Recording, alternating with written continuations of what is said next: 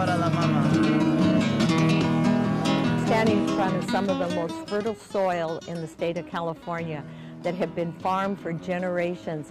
And the city council had made a decision that they were going to look at annexing this property for housing and commercial development.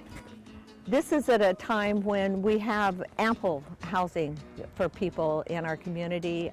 And so to look at taking farmland that has fed people and nurtured people for generations, and turn it into houses and cement and roads just didn't make any sense. The Santa Barbara County Action Network approached the EDC about representing us in a lawsuit against the city of Lompoc. After numerous settlement hearings, the city of Lompoc chose to settle with SB Cannon, the Environmental Defense Center, to the benefit of all of us. The thing that I like best about the Environmental Defense Center, not just now with this case, but over the years, is that they didn't look at who had the most money or who had the most power.